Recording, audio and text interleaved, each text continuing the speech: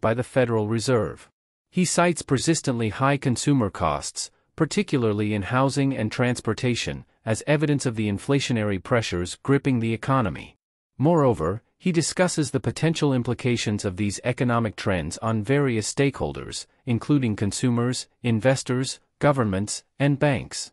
He elaborates on the challenges facing commercial real estate developers, grappling with high debt burdens amid declining property values and tightening lending conditions. Palihapitiya warns of the escalating costs of government borrowing, exacerbated by mounting debt levels and rising interest rates. He predicts significant strain on financial markets as the government grapples with refinancing trillions of dollars in debt at higher rates, potentially crowding out private investment and exacerbating inflationary pressures. Addressing the apparent disconnect between record-high stock market valuations and looming economic risks, Palihapitiya attributes market resilience to a shrinking pool of investable assets and persistent inflows of capital. He cautions against viewing market gains as reflective of underlying economic strength, cautioning investors against complacency amid uncertain economic conditions. In conclusion, Palihapitiya warns of the need for decisive action to address systemic economic challenges, emphasizing the importance of sound policy decisions and technological innovation in driving sustainable growth and mitigating risks in the long term. He calls for a reassessment of current economic policies and a concerted effort to address underlying structural weaknesses to avoid further deterioration of financial stability and societal well-being.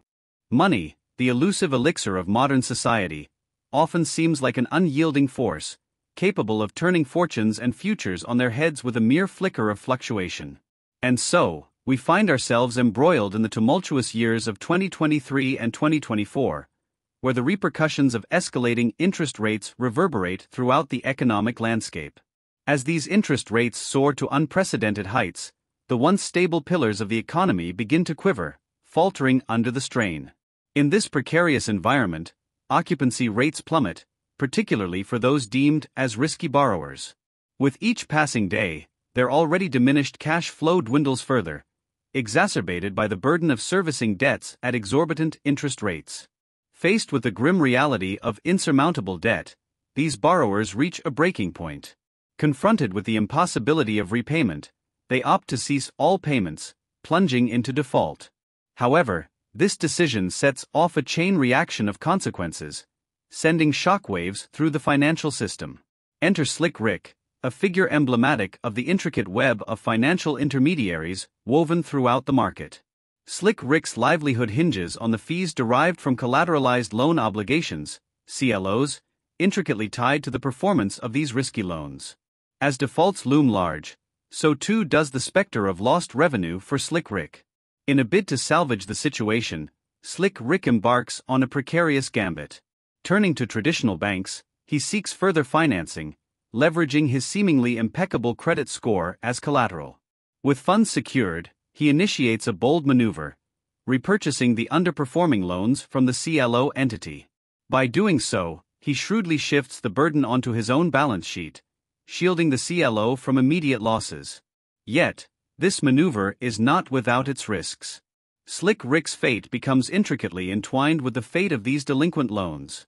Should they fail to yield returns, or if interest rates remain stubbornly high, his precarious financial house of cards threatens to collapse. The consequences ripple outward, threatening to engulf not only Slick Rick but also the very foundations of the banking sector. Should the worst come to pass, and Slick Rick finds himself unable to honor his obligations, the bank, reluctant lender to risky borrowers, stands poised to bear the brunt of the fallout. As collateral is seized and losses mount, the delicate equilibrium of the banking system is disrupted, exacerbating an already precarious situation. The implications of this intricate dance of risk extend far beyond individual balance sheets. They cast a shadow of doubt over the stability of the entire financial ecosystem. While the likelihood of a full-blown crisis on the scale of the Great Financial Crisis, GFC, may seem remote, the signs of strain in the real economy are unmistakable. As economic indicators falter and consumer sentiment wanes, the specter of recession looms large. While this confluence of factors may not single-handedly trigger the next GFC, Wall Street Detective this side. Join my Telegram channel where you can get latest stock market news with lightning speed. In this Telegram channel, my team shares stock market latest news which are very important for you, and by joining my Telegram channel you can be updated in stock market every minute. To join my Telegram channel, click the link in description. It has the potential to magnify the severity of any impending downturn, amplifying its impact on individuals and institutions alike. In these uncertain times, where the machinations of banks and governments loom large, it becomes imperative to navigate the tumultuous waters of finance with caution and foresight. For those seeking to safeguard their wealth and thrive amidst the chaos, a keen understanding of these intricate dynamics is paramount. For more insights on navigating the complexities of a world governed by volatile banks and behemoth governments, explore our curated playlist. In a landscape fraught with peril, knowledge truly is power. Join us as we delve deeper into the intricacies of modern finance, arming ourselves with the tools needed to weather any storm that may come our way. The derivatives market, with its staggering valuation of over $1 quadrillion, is showing signs of vulnerability reminiscent of the 2008 financial crisis. Renowned investor Warren Buffett famously dubbed derivatives as financial weapons of mass destruction, and the current landscape seems to echo his cautionary words. To comprehend the potential implications of this unfolding scenario, let's delve into the intricate world of collateralized loan obligations, CLOs. Imagine CLOs as complex financial constructs, akin to a precarious game of Jenga, as illustrated vividly in The Big Short movie. In this financial arena, there's a pivotal figure known as the sponsor, or in our narrative, the charismatic Slick Rick. Much like a skilled puppeteer, Slick Rick orchestrates deals, navigating the labyrinthine paths of risk and reward with finesse. Picture him, adorned with $-adorned glasses, exuding the aura of financial prowess. Slick Rick's modus operandi revolves around enticing investors with promises of lucrative returns, even in the face of heightened risk. He crafts elaborate schemes, offering bonds to risk-averse individuals while tantalizing risk-seeking investors with equity stakes.